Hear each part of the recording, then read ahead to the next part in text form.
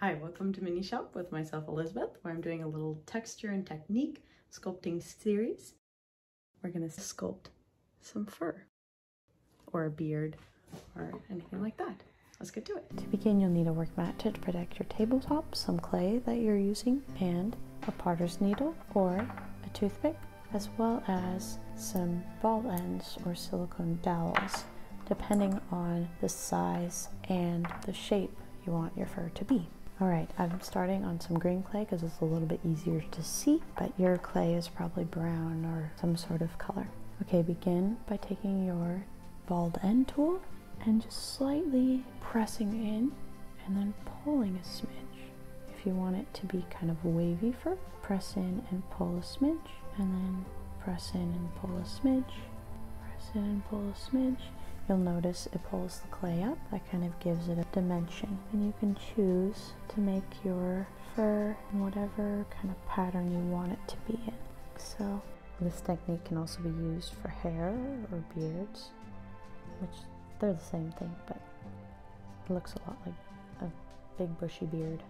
And you can do this with a smaller one if you're working on something smaller, like so. Or you can even do it with the silicone dowel end, like this. I just like to use the ball end because it gives it a smooth look. Alright, then take your potter's needle or your toothpick, and you are going to basically trace the outline of that little smooth area, like so. Tracing it, and to make this, you're going to want to pull it in a clean line, and if you get a little bit of clay, like on the edge of your toothpick or your potter's needle, just kind of wipe it off and put it on another piece of clay. That takes care of it pretty well. So depending on the size, keep drawing basically along the outline of these ridges.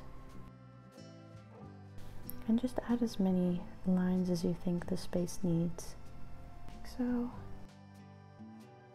This is the most tedious part of the dogs I sculpt, but it's really fun. Get in a kind of a zone. And if it's a smaller piece you're working with, of course, you'll make less lines like these. I'll just make little lines, fewer lines. Alright, that's the gist of it. Of course, you can expand on this technique and make it your own. If you have any questions, let me know in the comments below, or if you have any requests for my next videos. Thanks for watching. Have fun.